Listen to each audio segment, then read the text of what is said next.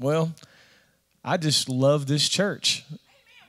Yes, like I feel like, and when you said family, that's what I feel like. Like I'm seeing all these people that I know and like giving hugs, and it's just really, you guys are just awesome. So I just love y'all. So I feel like I'm like the uncle that comes to the barbecue to just eat the barbecue. No, I'm just kidding. I've only eaten barbecue twice this week. I've been a good boy. Amen. So I don't know. Anyway. Praise God. It's good to be here. Amen. Good to be here with you guys tonight. Amen. Amen. Praise the Lord. Yeah, we've had a really, really good, it's been an awesome time of ministry and just connecting. And you guys got a lot of good stuff happening in this area. And, man, went to Love Lady this morning. Oh, my gosh. Honestly, one of the greatest ministry experiences in my entire life. Completely overwhelmed. Completely. And when Mark told me about it, he had a little twinkle in his eye. I caught that twinkle. He's like, oh, you'll see. You'll see. And I just kind of like, what was that? And then someone else had done the same. Leslie had done that. He had a little twinkle too. And I thought, I'm getting into something that I'm not real sure what's going to happen. Well, so I go at 7 a.m. to do the devotional, and I'm thinking, this is going to be really low key. And, it's 7 a.m., and to do this devotional. And, man, I walk in there and there's 400 women worshiping Jesus. Yeah, like I'm talking like I was just like, and they're like everywhere. Like, I don't know if anybody's been out there, but like I would encourage you to go out there and minister. It will bless you. And they got like three levels of people. Like people just it was overwhelming. And I went up on the platform and they're all worshiping. And I'm like I'm a little uncomfortable because like, because here I am and here they are and they're worshiping their hearts out. And I just feel like kind of like, I don't know. And the beauty of that moment to see them just worshiping the Lord out of a place of beauty and humility and just abandon and no self-righteousness and no religion. And these girls got rescued from crazy stuff. I could not stop crying. Like I was just overwhelmed by the beauty of the body of Christ. And I cried so hard that I got a little concerned because I thought I'm about to ugly cry. I need to get myself together. I'm about to get snotty up in here, and I'm looking around and there's like no tissue anywhere. And I'm like, I'm thinking to myself, Jeremiah, you got to get yourself together. You about to speak, brother. And I'm up there, I'm like biting my lip and my lips quivering and stuff. And it was just like, it was really unusual experience, but it was just awesome. And they were just so hungry for Jesus and just beautiful to see what they're doing. And that's something happening in your city. Amen. Just the blessings of Birmingham, man.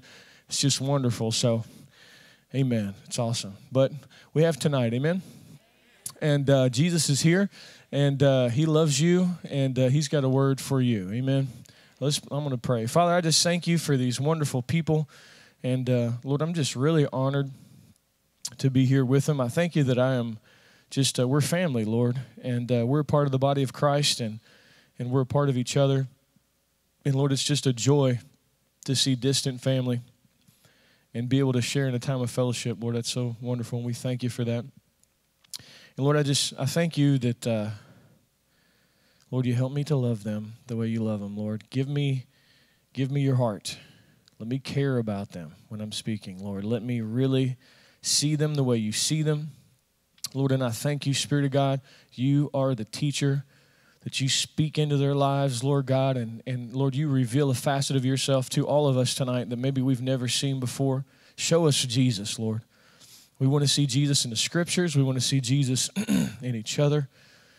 And Lord, we thank you for that. We thank you for the work that you're going to do in our lives tonight. We thank you for this time that you just fill it full of yourself. In Jesus' name, amen. And so, how many know that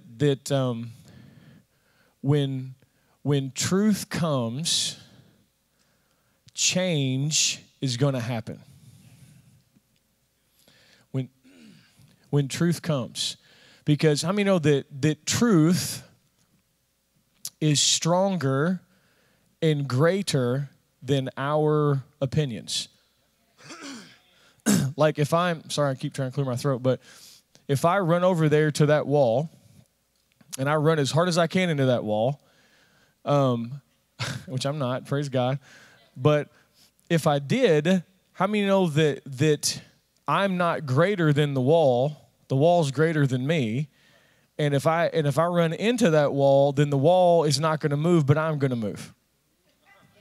That's deep, isn't it? All right, we're good. We're done. Praise God. I hope y'all enjoyed that. Amen. Be blessed in the Lord. No.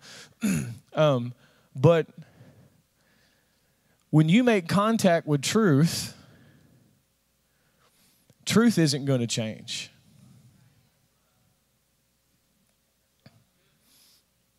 We are. But we have a choice on whether we embrace truth or not. But when truth is embraced, change happens. Now, the thing about being a human being is we don't really like change. We like to feel safe. We like to feel comfortable. We like to know what to expect because we live in a world that's filled with challenges.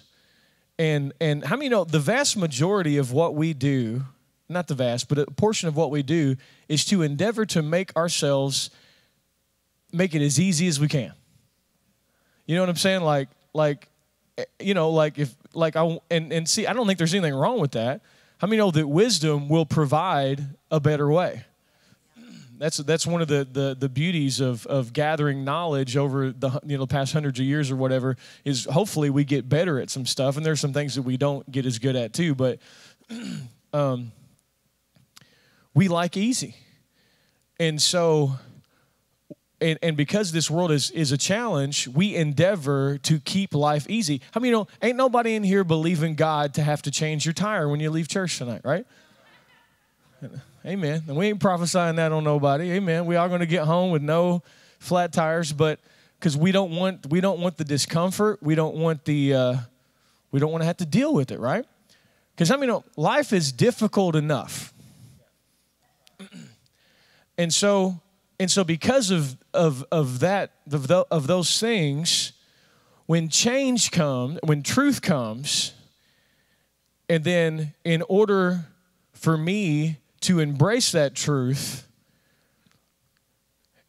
if I embrace that truth, then change is going to come in me. And so what can happen is we get real comfortable where we're at, and we don't want to change. But God knows, in order for you to go where you're going, where He has for you, that change is necessary. How many know that the children of Israel, they wanted the promised land, but they didn't necessarily want the mindset that they needed in order to occupy it. Like, I see that blessing over there. I want that.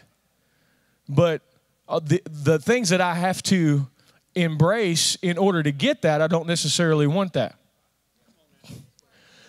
And so, and then here we are, and, how many of y'all are believing God for some big stuff? And like, if you just believe a portion of this book, it's big stuff. Amen? And so, like, there's all kinds of blessing that the Lord has for you and me, and we want it, right? We want what He has. We want what He paid for. And so here we are. We want this stuff, and we want the blessing, but God's like, well, in order for you to get where you're going, there's going to be some truth that's going to have to come to you to bring change into your life so that you can walk through that door. Amen. And so, like, we see the promised land, we want that, but we don't want to change. And then when change comes, we kick back a little bit. But God, how many know He's a good Father, and He's a loving Father, and a part of being a loving Father is He's going to lead you, and He's going to guide you. Now, He will never force truth on you. Just not how He does things. He'll invite you. But if you don't want it, you don't have to go. How many know there are people who will live and die on earth, and never, ever understand that Jehovah is a healer. And when they get to heaven, they're going to enjoy heaven just as much as we do. And we're not going to be more righteous than them, and we're going to be same, but there was an aspect of God's nature that they never got to experience in this life. And he's not going to force that on them because he loves them. But he will invite. He will invite. And so he's not going to force, but he'll invite. And so when truth comes, we have a decision to make whether we're going to embrace it and allow it to change us, or we're going to stay the same. Now, and either way is okay. You follow me? Like, there's no pressure. I think God's a whole lot cooler than what we realize. You know what I'm saying? Like, he's a lot more laid back, I think, than what we realize. Like, he's already won the war. Can I get an amen? I mean, the game's basically over. We're in the victory lap. He's like, hey, I'm going to enjoy this life with you. I'm going to give you an opportunity to love people and help people and walk with people, and you can labor together with me. But at the end of the day, I win. And you're with me, so you win too. And so it's kind of like, there's an element of God of, well, what do you want? And we don't always like that. Or at least I haven't, because like, I don't know what's best for me. You follow me? But he does. But he wants me and you to want and to ask and to walk with him in a place of relationship. Because if you don't ask, you don't have.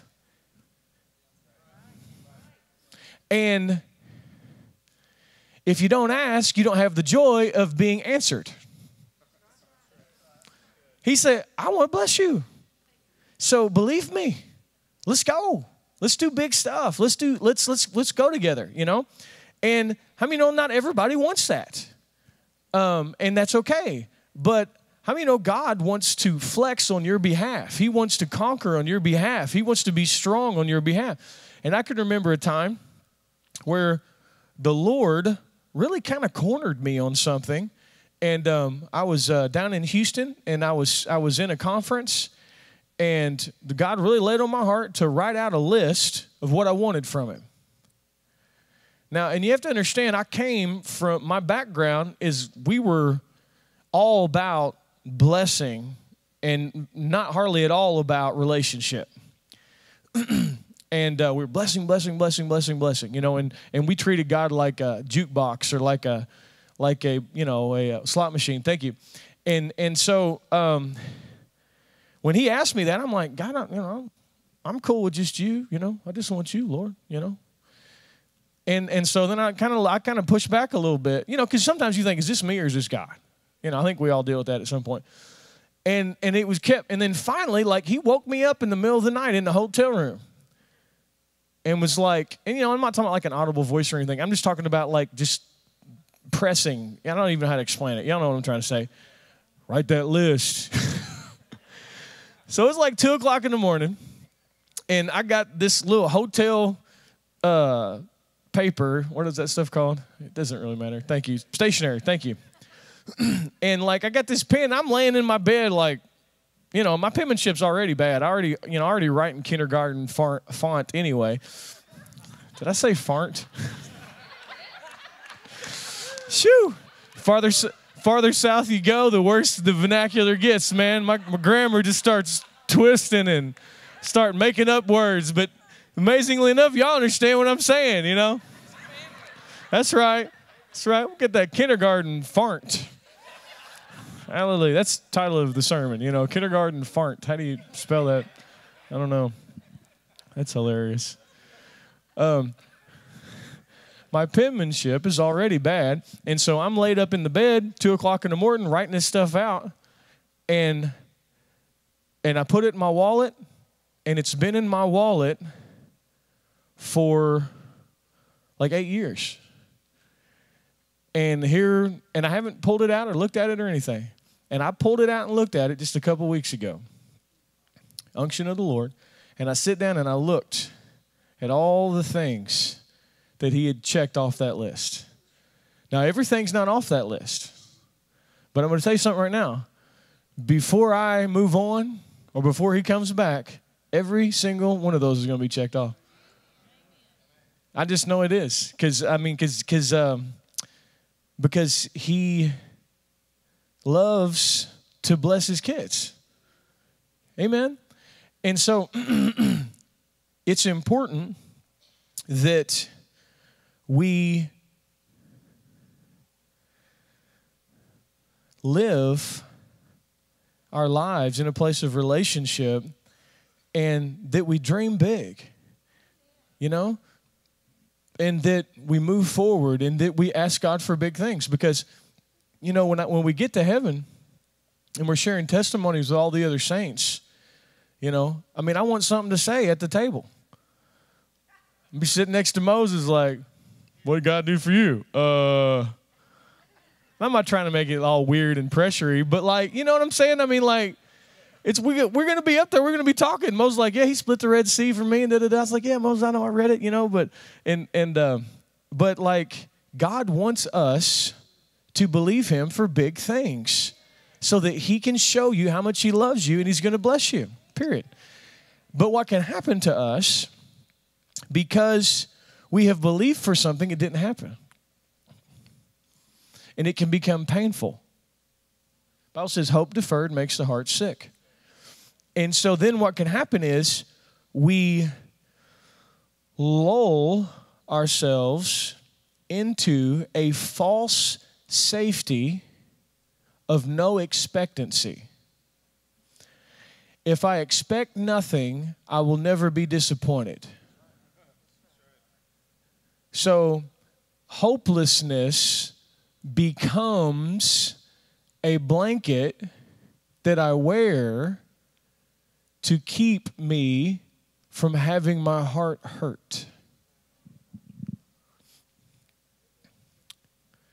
And we can fall asleep in that hopeless blanket.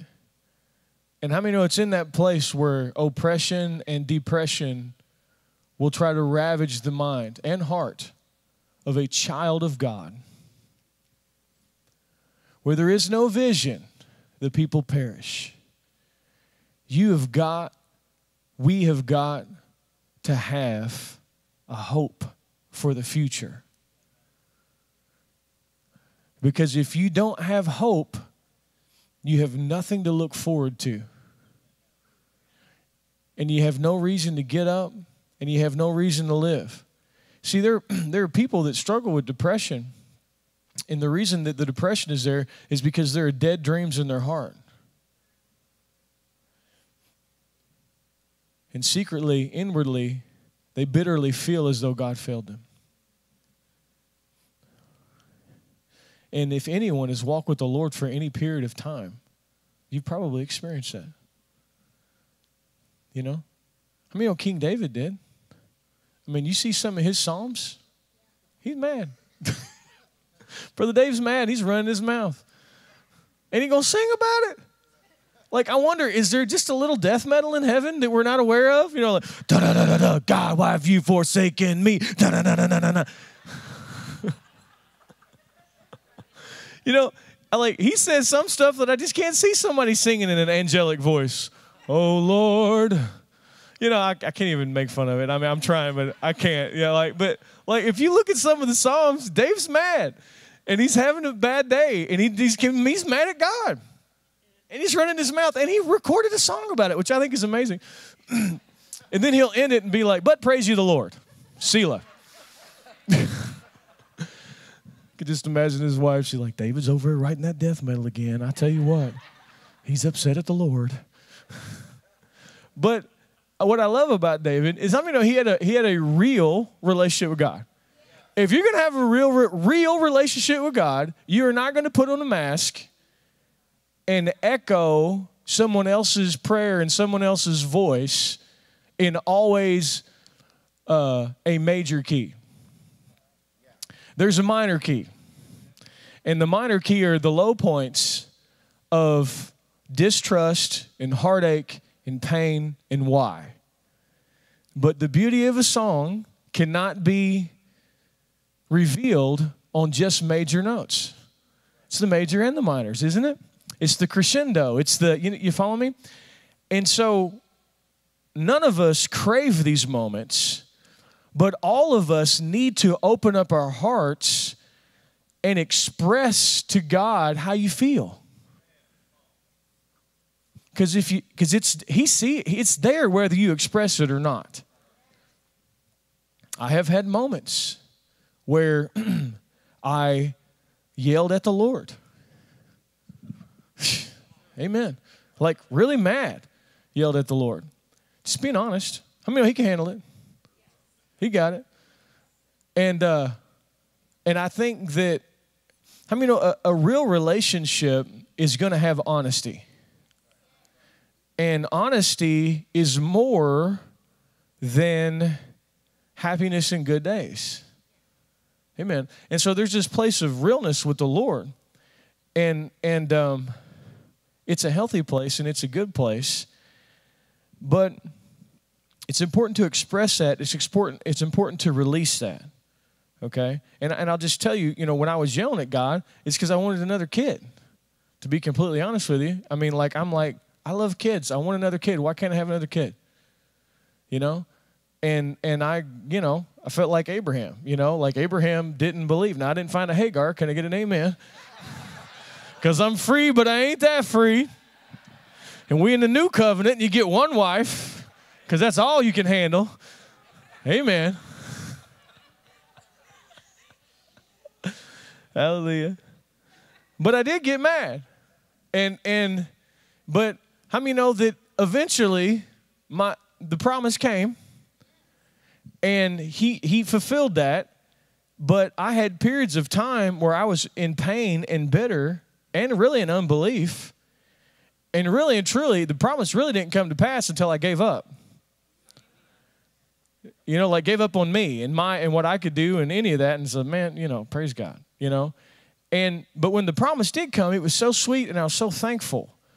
But what I want to show you is that in every walk with the Lord, there's going to be times of disappointment. Okay? Ain't nobody excited about that, but we have to be honest, because if you got everything you prayed for as soon as you got it, as soon as you prayed it, and every promise immediately, that first of all, we'd probably be spoiled brats. If you give a child everything they want as soon as they want it, you're setting them up for failure. Because life will not deliver that to them. And when life doesn't deliver that to them, they feel entitled, and then they feel offended, and then they blame everybody but themselves. It is true. A part of raising a toddlers have no concept of time. Like we're learning this in the Johnson house. We're doing this again. You know what I'm saying? I got the blessing of Abraham. Hallelujah. I got a 2-year-old. He's not even 2, but there are certain words you can't say around him. Because you cannot say pizza around him. Because if you say pizza around him, he thinks he's getting pizza right now. Like, pizza, pizza. And he'll just throw himself on the ground and just like totally just lose it, man. And, you can't say, you got to spell it. You can't say ice cream around him. Same response. I don't know where he gets that from. You know what I'm saying? It must be in the genetics somewhere. Hallelujah. Well said. Yeah. We'll camp on that, right? But he has to be taught that the world doesn't revolve around him. And there's an element of maturity and development of character waiting for the promise that you get no other way. You can't get that in Bible school. You can't get that. I'll take a step further and say you can't even really get that just through studying Scripture. There's a walk with the Lord where you learn patience and trust.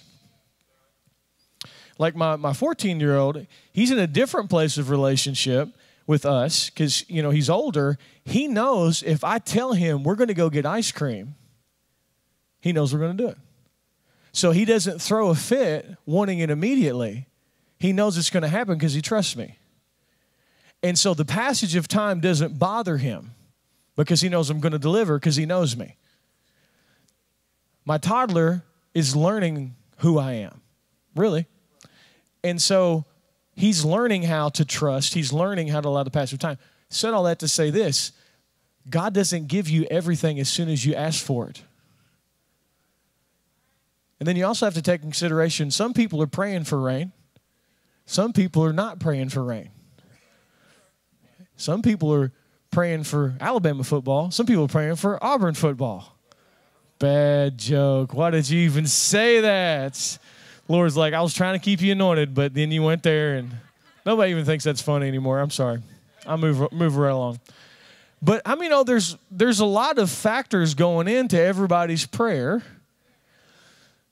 And a part of us growing up and trusting the Lord is allowing the passage of time and also handling things that we don't understand. And I'll say something else. There's some things that we're not going to understand in this life. Seriously. I believe that. I believe there are some things that you're not going to understand until you get to the other side. But when you get there, I believe that you're going to find out that the Lord was way better than what you thought. I really do. I really do. Just like, and I bring this example out because I think it helps us understand, but I can't convey to my 2-year-old why ice cream's not in his mouth right now. Someone say ice cream, and like my 14-year-old say ice cream, will be like, oh gosh, why did you do that? And then I can't convey to him. We don't have ice cream in the house. We have to go to the store. He can't comprehend store. How many know there are things that the Lord cannot convey to our understanding in this life? Amen. And so there's a place of trusting him in the midst of this. How many of the disciples didn't understand why Jesus was asleep in the back of the boat? Like, what in the world is wrong with the Lord? Where are you at, brother? You're asleep. Like we dying out here. And he was asleep in the back of the boat, and they didn't understand. And how many know their response was to accuse him of not caring? And his response was, don't you trust me? Oh, ye of little trust? See, sometimes I think when we hear the word faith, we always think about a dynamic like an equation rather than a relationship. Faith is it's trust. It's like, I trust that you're going to take care of me and you're going to do what you're going to do, And so we have to be careful to not get offended at the Lord when things don't go our way. Amen. And we also have to be careful not to allow the enemy to condemn us when that happens, because that's what he does. He comes after us, man, and tries to get us and say, well, the reason that's not happening because there's something wrong with you, or you didn't do this, or you did do this, or whatever. And how many of the promises of God are not contingent upon you? They're contingent upon Jesus. Amen. And so there are these hurt places that need truth.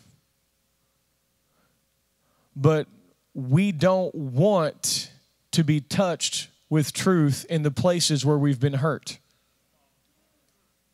Because sometimes truth hurts in that place. You ever to get a splinter out? As an adult, you understand you get a splinter, you got to get it out. I mean, there ain't nothing fun about getting a splinter out. It's going to hurt. And but it's for your good. And so there are splinters of disappointment that can be in our hearts and in our minds, and the Lord wants to bring truth, and he wants to remove that splinter. But in order for him to do that, we have to allow him into that place. Because once again, he's not going to force. Deliverance is never forced on the believer. You can't cast a demon out of someone who's not saved. So that's the difference, But truth comes for the purpose of freedom and healing, okay? But a lot of times what happens is we want to compartmentalize the Lord. Okay, God, I'm totally cool with you healing me. I'm cool with you blessing me financially. I am not cool with you telling me how to run my marriage. Or I'm cool with this and that, but don't tell me how to raise my kids. Or whatever. You follow me? And then we want to kind of compartmentalize them and say, we're cool with this, but don't mess with this. Whether we realize or not, what we're saying is, I'm God of this area. You're dismissed from this. And because he's a good father and he's a loving father, he does not take all the splinters out of you at once. Thank God. Amen. How many know the splinter of death that comes out of that's been placed in the dead man's dead spirit comes out when you get born again? But there are splinters in our thinking and even in our hearts and our emotions that come out through time, if we let him. See, a part of being fathered by the Lord is receiving correction. And so, how many know if you're going to father correctly, if you're going to father well, there will be correction. Why? Because love says you're going the wrong way. I love you. I don't want you to go that way. You follow me? And so as believers, we're going to have times when the Lord is going to take truth and correct us because he loves us, because he wants to deliver us, because he's got someplace he's taking us. And we've asked him for stuff. And we believe in him for stuff. And he's trying to bring in truth and deliver us. Amen. But when you have an area of disappointment or you have an area of pain, a lot of times we don't want him to touch us with that. We don't want to bring that truth. And so you ever see an injured animal? You know? I mean, they hide. They hide and they're ready to fight. And there's a place when truth comes to you when it's going to make you mad. Hallelujah. Is this a grace church? Hallelujah. How many know that there's a place where, how many know Jesus periodically said stuff that made everybody mad? You know? Like, Lord, we really need you to be a little bit more politically correct. If we're going to increase the number of followers that you have, you're going to have to not talk about feeding people your flesh and drinking your blood. We've talked with the PR people, and they feel like that is a bad move for your image and for your ministry. And we're really going to have to ask you to tone that down a little bit, because people may get offended and they may not understand what you're saying. How many know Jesus did not give a rip on whether people really understood him at times? Because there were some times when Jesus was saying some stuff and everybody like, we don't know what the Lord's talking about. How many know we really had no idea until the Holy Ghost came. And and finally, it's like he got to a place with his disciples when he was like, you know what? Just wait till Pentecost. It's cool. It's cool. No. Just wait till Pentecost. Let me take this ear and put it back on this guy's head, and just wait till Pentecost. You know, the Holy Ghost is coming, and praise God. Amen. Because you see an element of the disciples where they kind of had no idea what he was doing. They just knew he had all kinds of power and had all kinds of love. But they really had no idea, you know. And so, because he is truth, he doesn't change.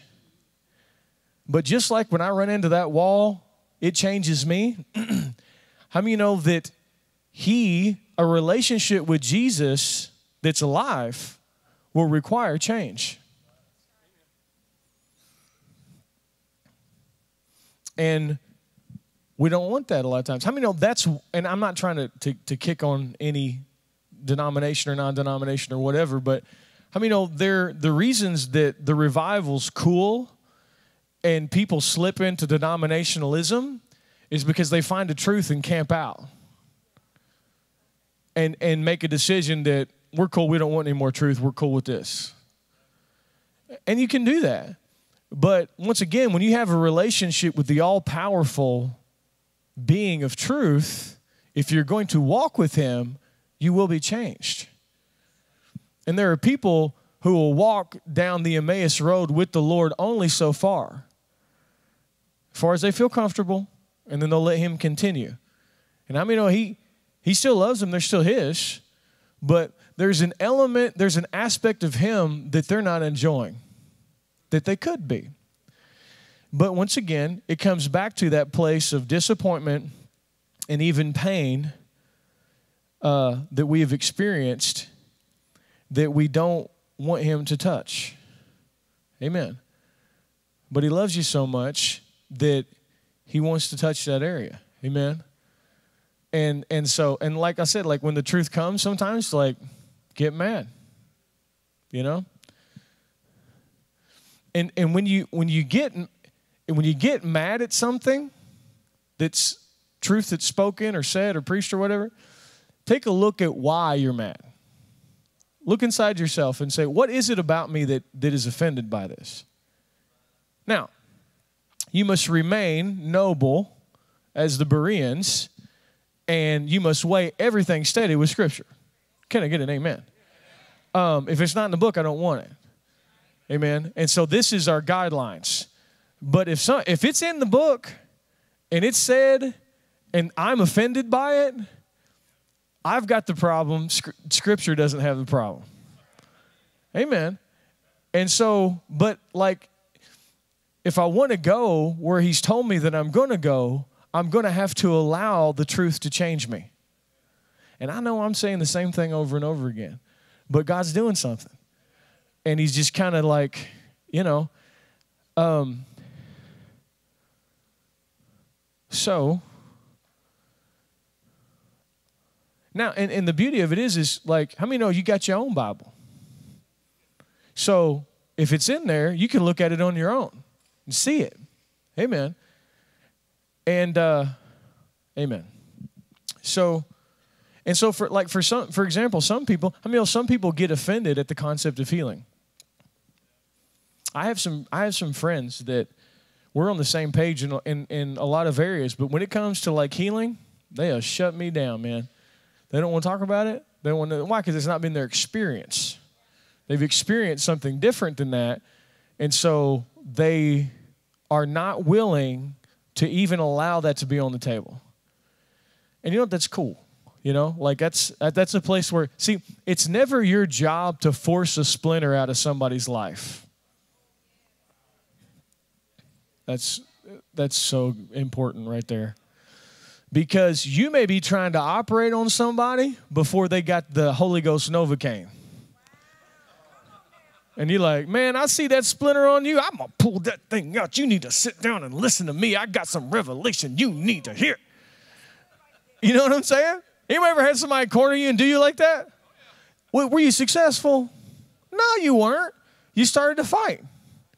And they fought you like a wounded animal. And you fought them like someone who had something to prove. Because what was at stake wasn't their deliverance, but your perspective. And ultimately your pride. I know. Praise God.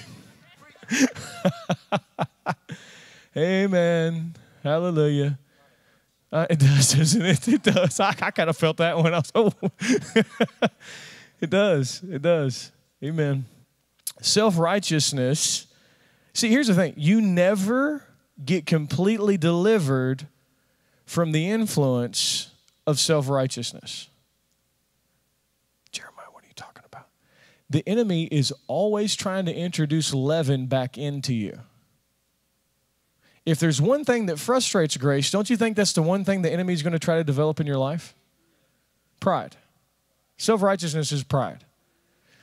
And so I feel like you have to guard against pride even more than temptation, even more than anything else, because it's the one thing that will frustrate grace, and it's the one thing that will put you in your own strength.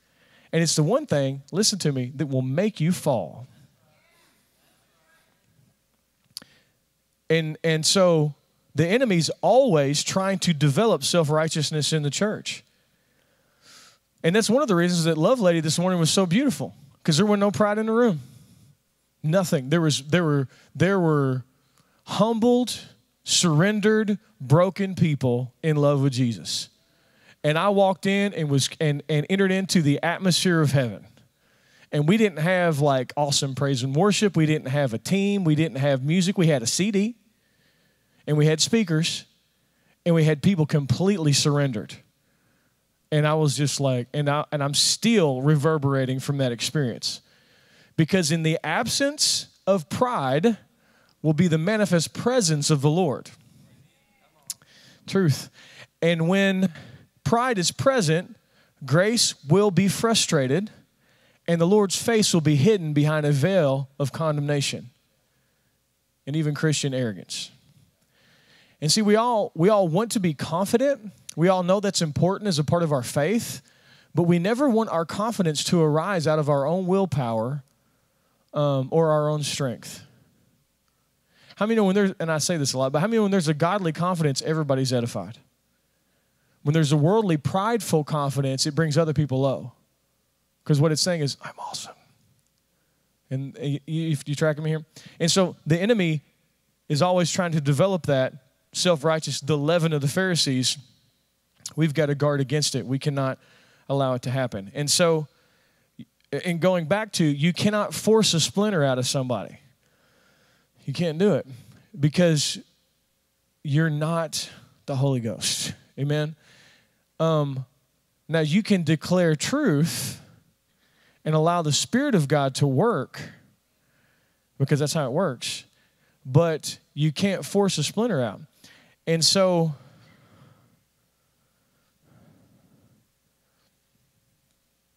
because really, our job is to stay teachable, and meek, and humble, and correctable. You know what I'm saying? And really, righteousness and grace helps us to do that. What are you talking about right now? Because, like, if my identity is not on the table, then I can handle correction. But, like, when... See, and this is my childhood. My mother used to have she was an alcoholic, and she would get really drunk, and she would rip me to pieces verbally for hours and not even remember it.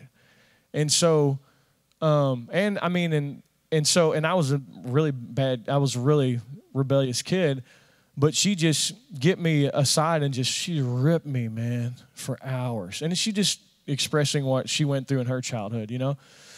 But it brought me to a place to where I did not want anybody to correct me. Because any correction come to me, I felt like my identity was attacked. And because I was so beat down that that any form of correction, and I'm ready to brawl. And I carried that over into my Christianity. I mean, that's not a great quality. I mean, that's a recipe to be a fool. I mean, it really is, because like the defining mark of a fool is he can't be corrected. Defining mark of a wise man is he wants to be corrected. And so a part of the reason that God gets righteousness and grace to us is so that we can become sons and daughters and be corrected without feeling as though our identity is being attacked or destroyed. Y'all tracking me here? That way we can grow up and we can be mature and we can walk with the Lord. Amen? And you have to kind of develop a taste for wisdom. I mean, developing a taste for wisdom is developing a taste for correction. Amen.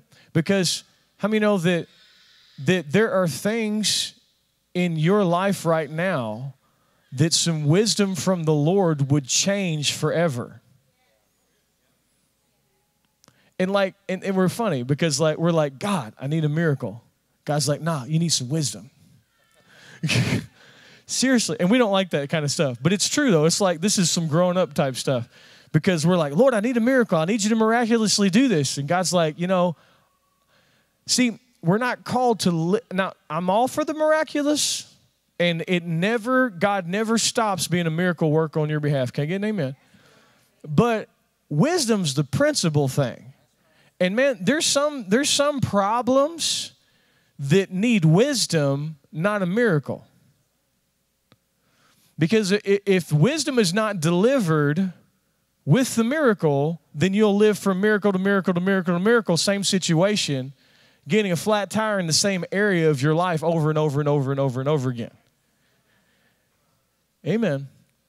And like I can remember a time where I was doing this P90X workout, and I may have shared this before, doing this P90X workout, and it was real vigorous and stuff. And I started getting these horrible headaches when I was working out, like these awful headaches, like ear-splitting headaches.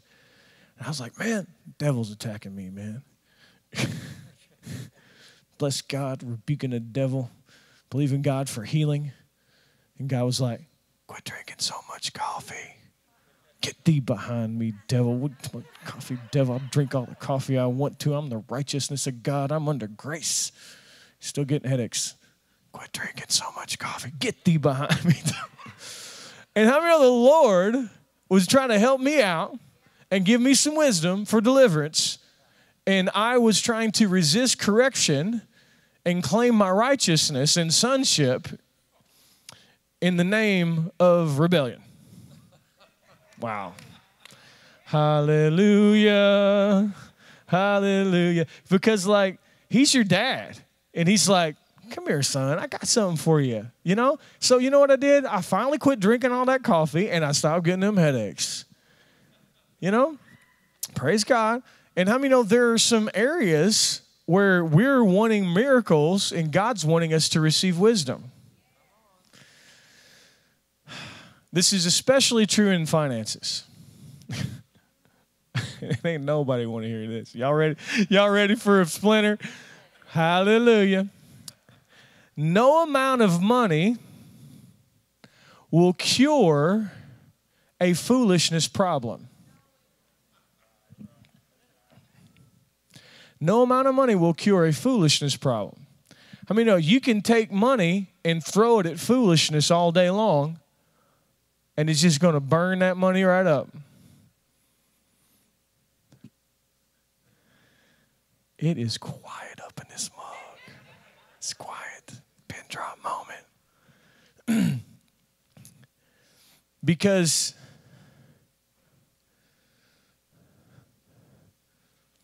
the issue, a lot of times, is there's an element of correction that needs to happen. Now listen. And please understand, if you've done all the dumb stuff and messed it all up, how many know the Lord will rescue you? Please don't allow the enemy to condemn you right now, all right? Because you can mess everything up and make all the wrong decisions, and the Lord will rescue you. Can't get an amen. That's what he does. He's awesome like that. But he's a loving father, and he wants to give you wisdom so you don't end up back in that spot again. Amen? Because he loves you. Like if I didn't care about my son, then I wouldn't correct him.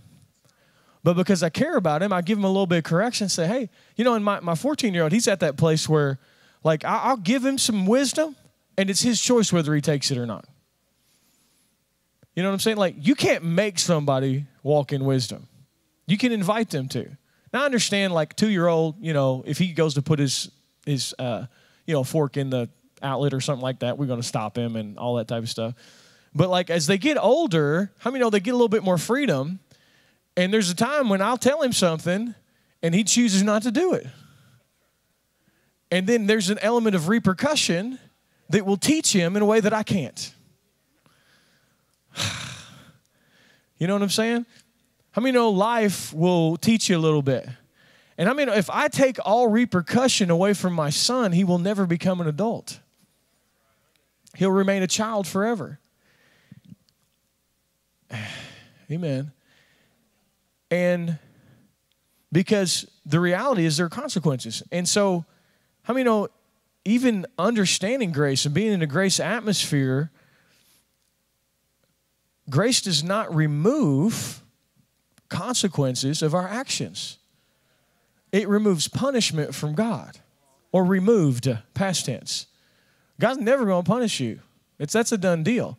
but there are still consequences for our actions. And God, how many know God will try to correct you? But if you keep refusing the correction, how many know there can be some consequences that'll happen? And once again, the consequences don't come from God. They come from the decisions. You tracking me? You know, it's like if I go home and I yell at my wife and yell at my wife and yell at my wife, how many know Jesus loves me? How many know I'm forgiven? But how many know I'm about to get beat up? If you know my wife, you know, there's going to be consequences for that. And preaching grace does not mean there's an absence of consequences for our actions. We can't take a concept of grace and righteousness and remove all responsibility and consequences of our behavior. How many know that's not a message of grace? There is correction throughout Scripture. And see, truth by its very nature corrects error. You know, just as sure as the wall doesn't move, when my error makes contact with truth, something's going to give. And it's not going to be the truth, it's going to be me. Now, I can shut myself off from the truth and I can choose to not walk in it. And I can hold, amen, I can nurse and baby my splinter. I can hold it and coddle it, and I can bring it to the forefront of my identity. And I can turn my pain into an idol. And I can incorrectly learn how to get attention through the display of my suffering. And because I don't know how to get attention in a positive way, I live in a state of nursing and fluffing my idol of pain because that's the only way I know how to experience love from other people. And I will not be delivered until I sit the idol down. Because the idol is my baby. Because it's what makes me special. It's what makes people care about me. It's what gives me attention. Until I sit that idol down, till I make the decision to sit. How do you do that? You remove it from your identity. You know? You don't see yourself as a sick person. You don't see yourself as a broke person. You don't see, you got to see as he is, so are we, right? I remove the idol by removing that from my identity. But as long as I'm going to embrace that as my identity, no amount of promises of God are going to bring deliverance because I actually like it. It's weird, isn't it? And the reason, and we've all done this. Don't think I'm just singling out one person or something. We've all been there. But God's like, sweetie, I need you to lay that idol down. I need you to sit it down. And sometimes we've grown accustomed to it and we like it. We like the attention it gets us. And God's like, I want to bring deliverance into your life. I don't want you to have to carry that. But you're going to have to sit it down. And I'm not going to make you. That's your choice. Amen. Amen. Because God's ultimate goal for your life is freedom and happiness and joy and blessing and good things. I'm not saying there won't be turmoil and trouble because, that's just a part of this world, but that's his goal. But you're only really going to enjoy that and walk in that to the degree that you allow truth to change you. So we can't grow comfortable, or we can. We can, but I encourage you not to grow comfortable in the truth that you currently have. Now, and let me say this in the very same breath. There is an element of sensationalism in the body of Christ where we're always seeking after a new teaching. And if it's new, it must be true. And so we gravitate towards anything that's new and different. How many know that just because something's new doesn't mean it's true? You know what I'm saying? Like we like that. Like, oh man, it's exciting, it's something new. Yeah, y'all just ain't got that revelation, but I got it. And it's eightfolds not scriptural. But the dude's saying it's so charismatic. You know what I'm saying? Like, it's new. We like it because it's new. It must be true because it's new. No, there are some things that ain't true. Period. Truth don't change. There's truth and there's not truth. And once again, we got to come back to the scripture. So please understand, I'm not encouraging that sensationalism perspective in the body of Christ where we have a thirst for new, okay? So I'm not saying that. I mean, there are some things that don't change, but in the very same breath, there's truth that we're not walking in, that God has for us. No one here has arrived. Can I get an amen? That just doesn't happen in this life. No one corners the market on God. No one has all the revelation. How many know? Listen, if those cherubim in the throne see a new aspect of God every time they fly around it, and they're so amazed and floored that they got to cry out, holy, holy, holy, holy. Like, how many think we probably going to be changed for an eternity too? And it's going to be so fun. It's going to be awesome. But, so, all that being said, truth brings change. And there's some deliverance that God wants to bring, but we have to let him do it. We have to allow him to touch that place. You know? And here's an even bigger, or not bigger challenge, but this is another aspect of it, is when you've learned something out of Scripture that was taught wrong. And I've talked about this a lot here, and I talk about this a lot, but like scriptural truth was, Scripture was presented to you, but it was twisted and it was wrong. And so now you're hurt, and now you want to talk about that subject. Amen. And so, you know, because like when I really kind of got a hold of grace, I basically threw everything else away. Like everything. I was like, all that other stuff, I just want Jesus. Don't talk to me about the gifts of the Spirit. Don't talk to me about healing. Don't talk to me about prosperity. Don't talk to me about anything. Just give me the cross. That's all I want. And that's a pretty safe place. However, how many know that if it's in the Scripture, then it's true? And just because somebody messed it up doesn't mean it's messed up. And so there's an element of restoration of truth that we made a decision to throw away because we were hurt in it. And see, what we don't want is we want the church to build. What are you talking about, Jeremiah? Well, we don't want to lose what those that came before us labored so hard to pioneer and bring back. Because what we do a lot of times is like we'll get a fresh revelation of something and we want that. Then we let go of all this. And God said, sweetie, I don't want you to let go of that. I want you to build on it. But we have a tendency to like, and what we want it all. Amen? We want everything that he paid for. And that will involve revisiting things that were twisted and abused. You know something that we don't want to lose sight of in what's going on right now in the Reformation and stuff that's happening? Don't lose the sight of the fact that God wants to bless you financially. Don't lose that. People worked hard to establish that as a reality in the body of Christ. People spent their entire lives kicking that cow down. Poured out their lives and their ministries and everything in order so that the church could realize there's nothing spiritual about poverty.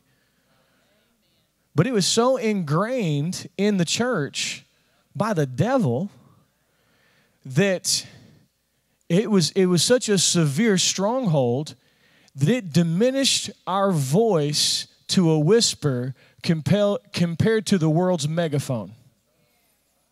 Because the world got all the cash. And so their voice is louder than the church's voice. Hollywood has an unlimited budget to present lies as truth. The church has a limited budget to present truth.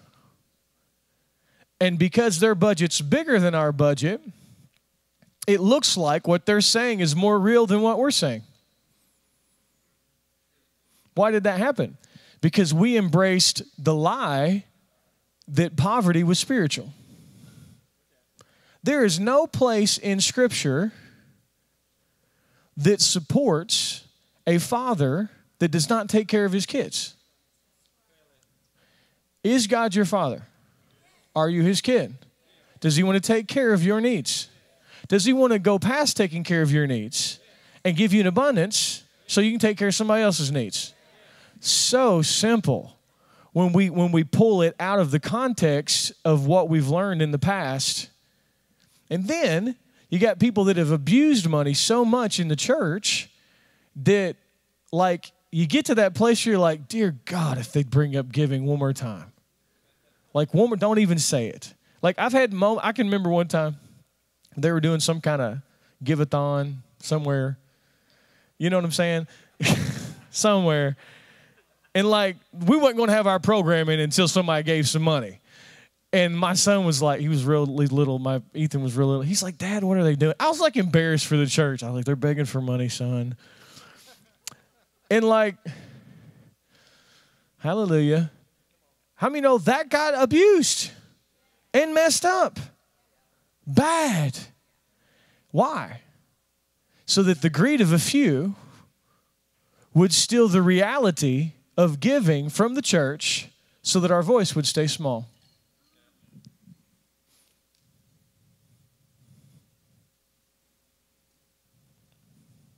The enemy was the author of all of that.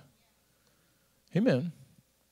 And it's funny because it's this area right here is the area that is potentially people get the most weird about. This and healing. But more of this. Why? Because we all got to have money to live, right? See, y'all ain't giving me no amens. I'm still Uncle Jeremiah from Kentucky. What's up? Amen. Do you think there might be a splinter that needs to get removed? That God wants to bless you so you can be a blessing? Amen. Poverty's a mindset. It's got to be broken. The presence of poverty is not the absence of stuff. The presence of poverty is the absence of worth.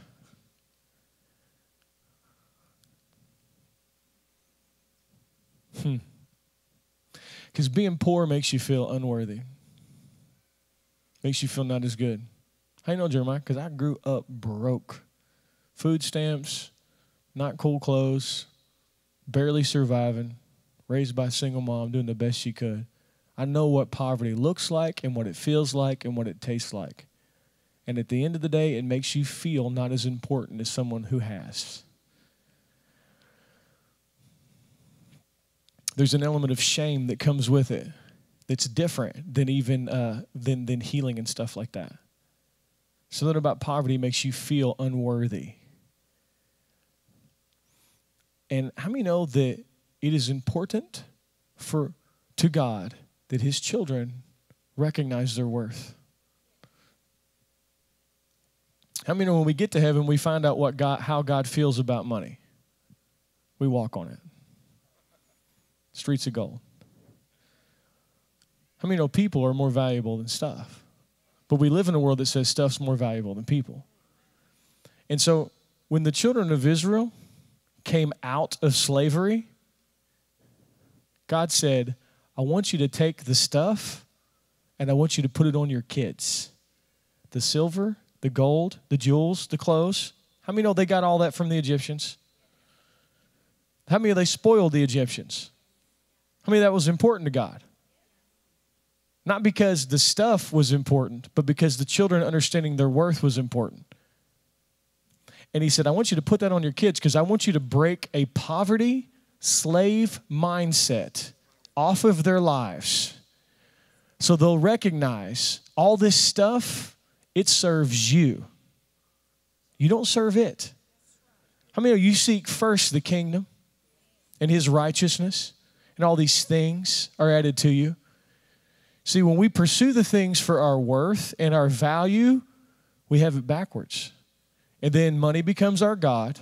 Money calls the shots. Mammon is established. And we become slaves even though we're free. God says, I'm bigger than money. I'm more important than money. If you'll seek me, I'll take care of everything else. Can I get an amen? And so, but poverty is a mindset. It's something that has to be broken off of somebody's life. You know, I can someone was telling me that took in foster kids and stuff, and they were, sharing some testimonies with me. But when they first get the kids, the kids just can't stop eating. And they take in food and they're shoving it in their pockets, and they can't stop eating. Why? Because they've not known what it's like to be able to eat when you want to. And so because they only understand surviving, when they first come, they're bringing a surviving scarcity, poverty mentality. And how many of it takes time to remove that off of them?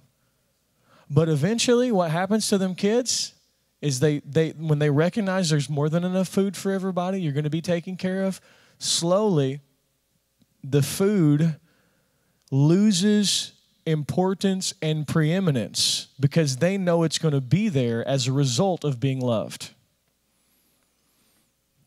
It doesn't become the focus. And so money shouldn't be the focus. Things shouldn't be the focus. The Lord should be the focus. He should be first. But please understand, your Father owns the cattle on 1,000 hills. And it is very selfish and small-minded to want to have just enough for yourself. And we have spoken that mantra as a form of spirituality, and it's a big load of crap.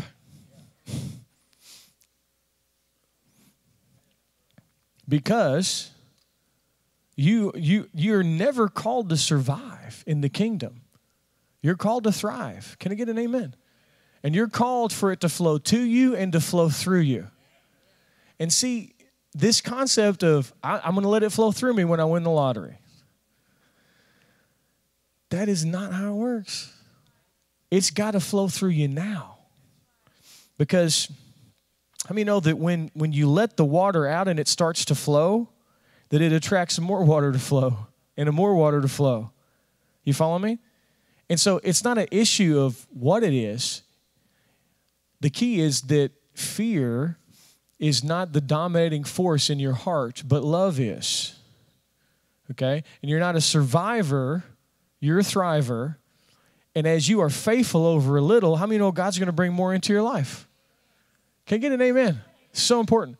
If I want to get cookies to you, if I'm standing up here and I have a bag of cookies and I'm going to get cookies to you, I'm going to give those and I can't give them to you directly. I'm going to give those cookies to someone I know that will pass them on. If there's someone that is going to eat all the cookies that are given to them, I can't give them an abundance of cookies because they're just going to eat the cookies and they're not going to let the cookies flow through them. How many know God looks for people that will let the cookies flow through them? How many know God has given you seed? And if you eat all your seed, you don't have a harvest. Amen. And God wants to get it to you and through you. But if I'm looking and I'm trying to get blessing to somebody, and I'm up here and I need it to get all the way back here, I'm going to find the channels that will work with me. I'm going to trust the one that I can get it to. Can I get an amen? And see, that doesn't start with much. That starts with little. And what I'm looking for as the Lord, I've got someone in the back I need to bless. I see him back there and I want to bless him. And I know all the people who they're connected with. And so I'm not going to give everything to the eater. I'm going to give it to the giver. Now, I'm still going to give to the eater because I love the eater too.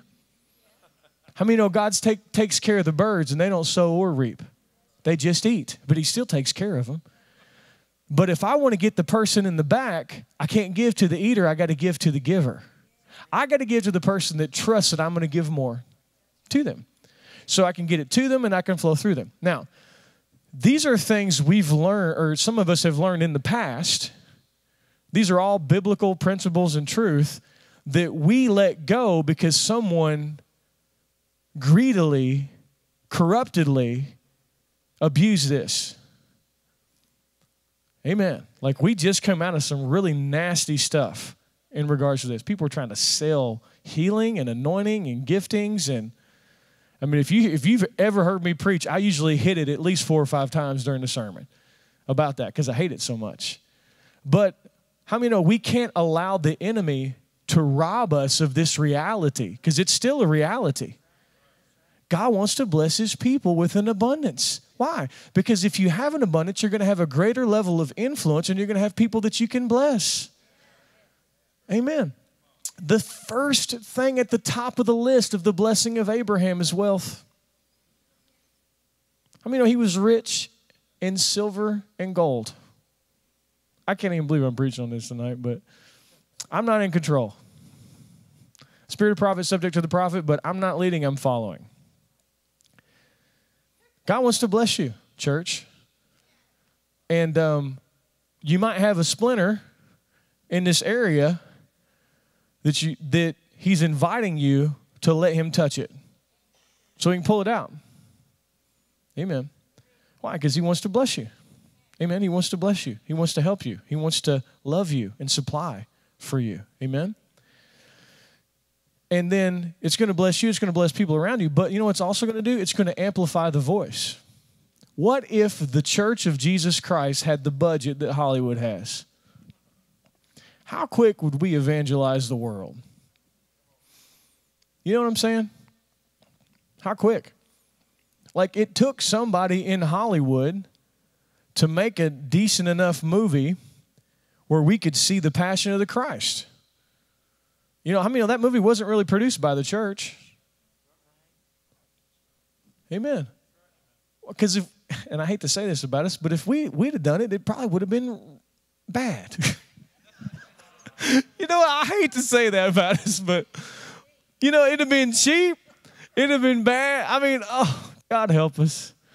But God's like, all right. And so, amen. But how many of that movie was done really well? And as a result, it had tremendous impact. How many know that's a truth that's been a reality for 2,000 years? But nobody had the money or the guts to put it out visually. And so God touched a fairly unsanctified brother. No diss on Mel Gibson. I'm really thankful for him. You know, praise God. I mean, seriously, I'm thankful for him. But, you know, anyway, all right, sorry. But like, and so that we could get this truth amplified to the point where it became visual and it changed people's lives in a very dramatic. Did that movie affect y'all? It overwhelmed me. Like, it totally, now, because I got to see what happened. I mean, not exactly, but you know why you saw it? Because there was money involved. Without the finances to produce it, it wouldn't happen. Amen. How many of you guys got ideas that God's given you that'll change the world? I really appreciate those hands. I really do. Because if you lifted your hand up without me asking you to, that means it's burning on the inside of you, and you're like, yeah, right here. Well, how many think that God wants to bless you so that can come to pass? Let go of the splinter. Or what if God wants to bless somebody else in here so that he can bless you to bring it to pass? You tracking me? I mean, there are people who are called to be paymasters in the body of Christ. There are people who are called to the gift of giving. I know people like that. And when they really have that gift, it's not for show. The left hand doesn't know what the right hand's doing. But we, as a church, man, we've got to let God restore these truths to us so that we can enjoy what Jesus paid for. And so we can help him be a blessing to other people. And don't allow the enemy to steal that truth from us. And not just in that area, but any area. Amen. And so in the days ahead, truth is coming. And it will ask you to change. And it will be your choice. And it's pretty much always going to be like that. In the days ahead, in the days after that, truth will be coming. And it will ask you to change. It's not even asking you to change. It's just saying, I'm the truth. You know, And so, but because you have pretty much, you have a couple options there. You can embrace it and let it change you and bring forth the goodness that it has for you, or you can camp out where you're at, usually, or you can get offended. And getting offended is the worst scenario of the three. Because how many know offense is a trap? There is no single place in Scripture where God encourages you to be offended. Like, there's never a time where being offended is spiritual or even right. Please understand that. And it's one of the primary attacks of the enemy. What does offense seek to do? It seeks to separate you from your fellow believers. Because you get offended, and then you remove. And then when you're behind that offense, you're looking through the bars, and you don't see clearly. And then what people say gets twisted in your perception. And then because how many know when you get offended, it's hard. It can be difficult to deliver someone's an offense. Because everything you say, they're offended. Even when you're trying to help them out, it sounds like you're not. Because the perception is skewed, and they've decided to take offense. And so many times what happens is there's nothing you can do for that person. Amen. And you have to just trust that the Lord will help them and will deliver them. Because it's almost like the harder you try to restore them, the harder they get offended. Very painful thing to see as a leader. Because you love people. But I just tell you, there's an enemy, and he's going to try to get you offended at the truth. Amen. To try to separate you from the body. How many know if you cut the circulation off a finger or an arm, how many know eventually there's a death? Right? And the enemy's always trying to separate you from the body of Christ. And get offended. And here's the thing. Everything, and this is what we have to understand. There's no perfect church. You know why it's not perfect? Because we're here. Because we're here. Amen? And so there comes a time when we have to love each other through some rough spots. Especially when we're under construction. Especially when truth is coming to bring change. In that season, cover each other in love. Even though you may not understand everything, even though you may not agree with everything, cover each other in love. Don't allow offense to lead you. How many know offense leading you is not the Spirit of God leading you? Don't give it that much power. Amen? It's a trap. Be led by the Spirit of God. Amen? Cover each other in love. Let truth change you so that God can take you where He's wanting to take you. Individually and corporately as a church. Because great days are ahead. This is a flagship. You guys are going some places that other people are going to follow you into. And so you're going first, and people are watching you. And so what you're doing is not just for you, it's for the people that will come after you. And that's why it's important to obey God and not man. Because if you were going to obey man and nothing but man, you'd be a politician, not a pastor. Politicians, and I'm not trying to diss politicians, they're good politicians too, but being a leader is not being a politician, especially in the things of the kingdom. And I don't just mean that from, just the leadership of this church. Everybody in here is a leader. You got a choice. You follow people's opinion, or you can follow what God's telling you to do. And at the end of the day, you got to follow what God's telling you to do. Because that's the only thing that really matters. Amen? Because you're not trying to get votes. You just need one vote. Actually, 3. Father, Son, Holy Ghost. Amen? Amen. Amen. Cool. Amen. I'm just trying to see if there's anything else. I don't think there is. I think we're done. Just want to make sure. Amen. So the cool thing is like there's some really awesome stuff that's going to happen. That's like at the end of the day, that's like the best part. And it's going to happen corporately and it's going to happen individually. It's going to be amazing. But understand though, there's some places that God wants to take you where there's some truth that's going to have to remove some splinters. Amen. Will you let him do it? Do you trust him? Do you love him? Because he loves you, right? Amen. And the key is just weigh it with Scripture. Just weigh it with Scripture. That's all you got to do. I'm going to pray.